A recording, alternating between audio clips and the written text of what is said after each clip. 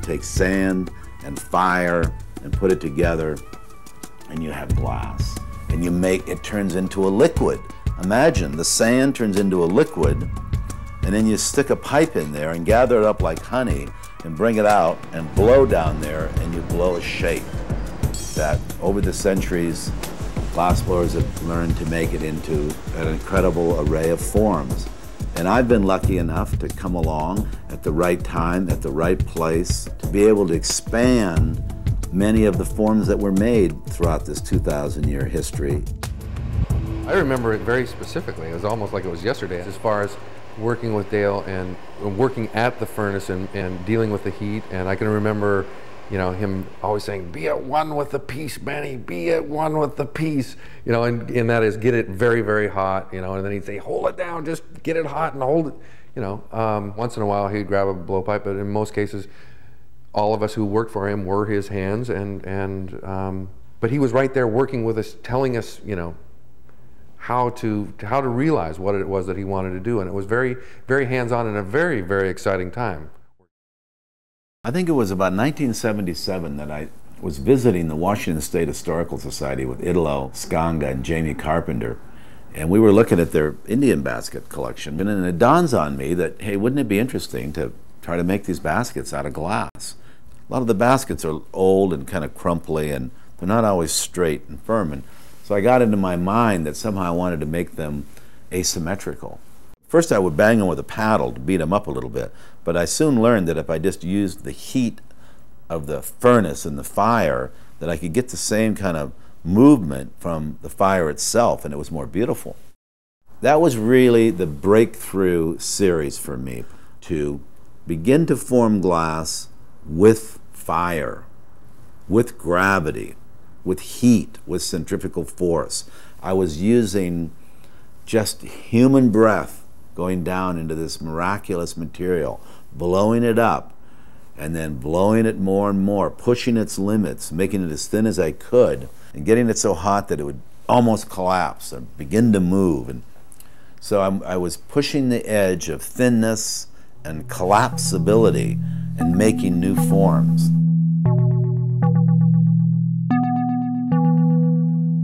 I had a show coming up at the Seattle Art Museum with Jamie Carpenter and Italo Scanga.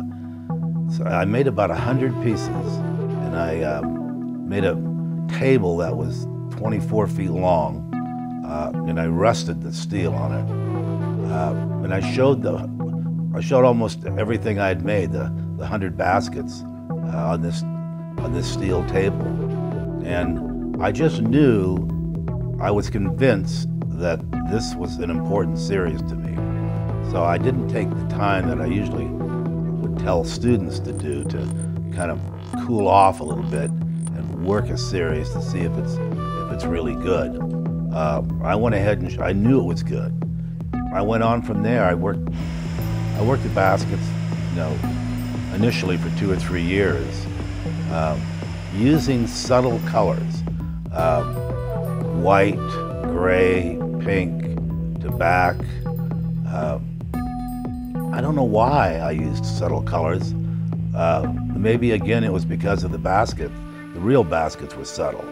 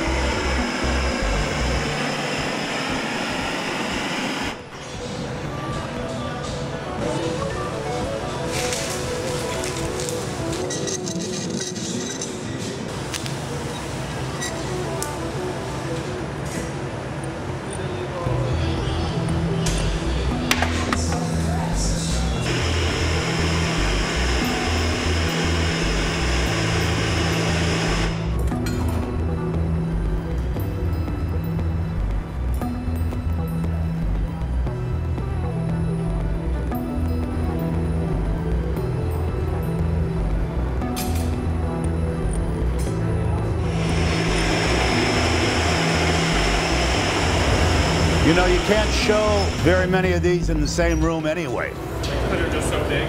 Yeah, they're so big, you'd only want a couple, I think.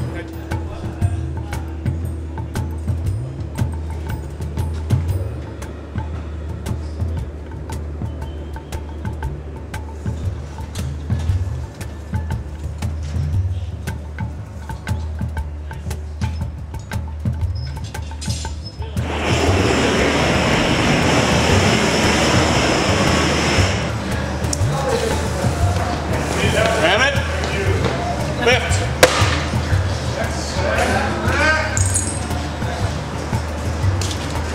That is great. Do you like it that open? I mean, I figured I would really try well, it. that would work especially well if you were to put another, yeah, like, let's say that's the same color down there, right? This one, yeah. Why don't we try putting that for the fun of it? This is a nice shape for a single. No, that's a beauty, but it'll also be a beauty in here. Yeah. How wide is that?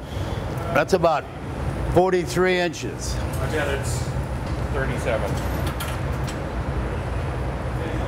44 and a half. You're a lot closer than I was. 44 and a half. That's about as big as they can get. Yeah, these are great. That'd look great in there for sure. The, I mean, the better the pieces are, the better the pair is. The, Just like that. maybe have this coming down over that. Would have to play with it. Have it hanging out a little bit. Maybe it has to be, try the other way now. That, yeah, having this come out for the fun of it. I mean, it, Just let us, yeah. yeah, look at that thing. God, that looks good. Looks great from back here, boy, doesn't it? If that was in a, you know, in a gallery, in a museum, could almost take a whole room. I think that's one of the best pieces we've ever done. That's really a beauty. That is a fabulous color. Also mixing the colors, you think that's, or just keep it all orange on orange, or Well, I just hate to, you're so hot now, I don't want to have you yeah. working colors that, oh yeah. Oh, that's a nice color too. You know, I said the tall ones might not be as good, but that looks good. Well, this is the tallest one, that kind of a medium one, this yellow one over here. You know, the reason they look good, I think, is all those wrinkles. Yeah. That looks good too. Well, you could try laying it down in there. Might be a little different. Or it might be, upright might work too. Yeah, that thing's huge too. I mean, they're great as pairs. I know. I mean, Look at those two together. and it's funny, you don't really have to be thinking, well, this one's going to go in that one. You just have to make, they just have to be good pieces. That's right, yeah. And they work.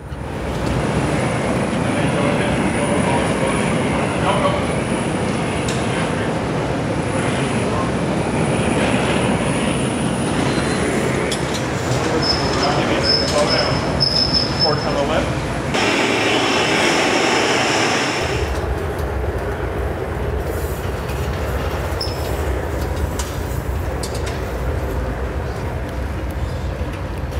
Whoa. Grab it. Shut it down.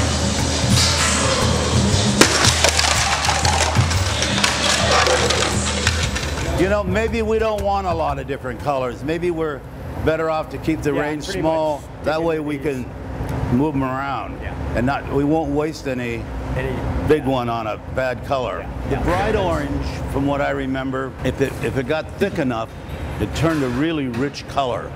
You know, you'd get two colors out of it. Right.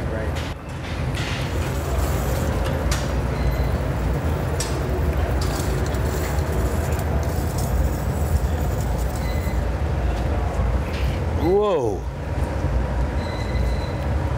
Up.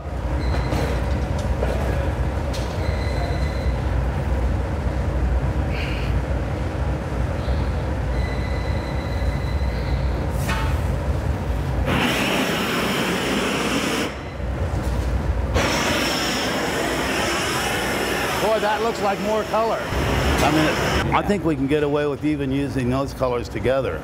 Yeah, it's subtle enough. Whoa. Lovely. Maybe hold it up a little.